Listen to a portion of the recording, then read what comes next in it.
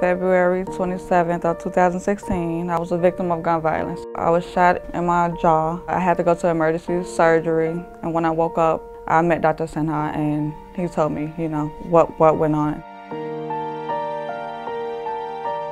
For me, the process has been good. I've been healing up well.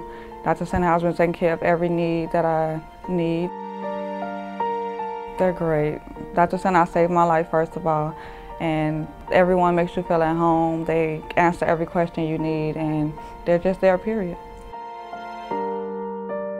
Traumatically, but in a positive way. Being here and going through what I'm going through, I'm still able to walk, talk, all because of Dr. Sinha and his team.